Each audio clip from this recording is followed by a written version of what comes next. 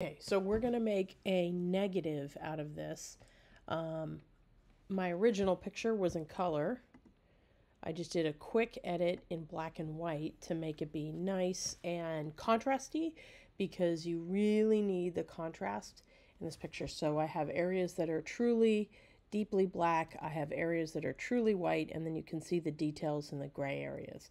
And like these neon signs over here, I played with highlights, so those were really well defined. So okay, develop mode. This is an easy move, you guys. We need to go down to just your tone curve. That's where I start with this. And you want to be on the gray circle, so you're doing all the channels at the same time. And the way I do this is I take the highlight curve and I pull it all the way down to the bottom, and I take the shadow curve and I pull it all the way up to the top. So that inverted my tones. You can see the white border is now gone black. And this actually looks pretty good. What I'm doing is I'm checking all the areas where details matter to me. Also, what you'll see is you can pull it down and make it darker, but I don't want to make it too dark. Because if I make it too dark, like now the neon signs where it says office and lobby, those won't show up so much anymore. So I can take this curve right here, and I might want to make a couple areas just a little bit darker. So I just pull down on it slightly. And I might have some areas that I might want to make just a little bit brighter so they have more detail in them. Like that. And that's it. That is my whole thing.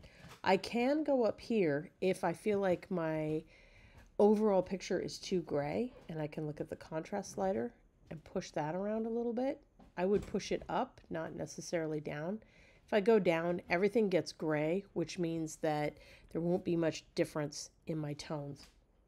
So I would go contrast and just go up a little bit.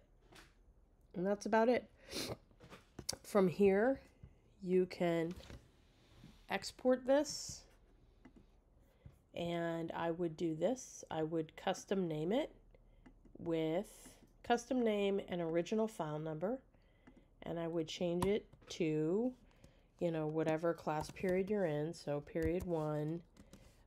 Your name, Miss K, and just call it neg, N-E-G.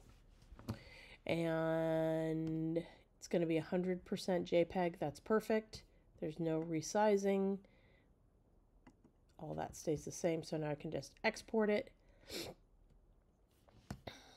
And you'll be able to, here it is. There's my negative. Okay. So now I can just turn that in Google Classroom, drop it off as a file so that I can print it for you. That's it.